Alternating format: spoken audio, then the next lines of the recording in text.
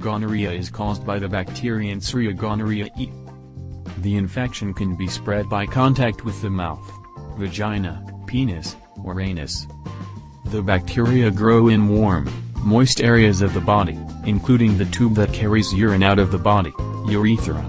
In women, the bacteria may be found in the reproductive tract, which includes the fallopian tubes, uterus, and cervix. The bacteria can even grow in the eyes.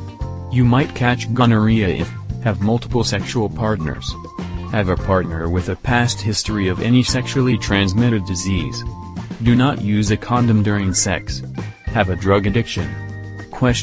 Symptoms: males, burning and pain while urinating, increased urinary frequency or urgency, discharge from the penis, white, yellow, or green in color, red or swollen opening of penis, urethra, tender or swollen testicles, sore throat, gonococcal pharyngitis.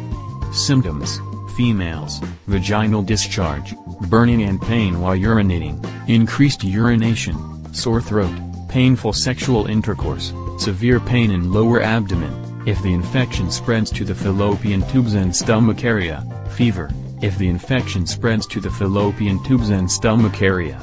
Treatment: a single shot of ceftriaxone, rocephin 125 mg or a single dose of cefoxiime 400 mg taken by mouth are currently the recommended antibiotic treatment.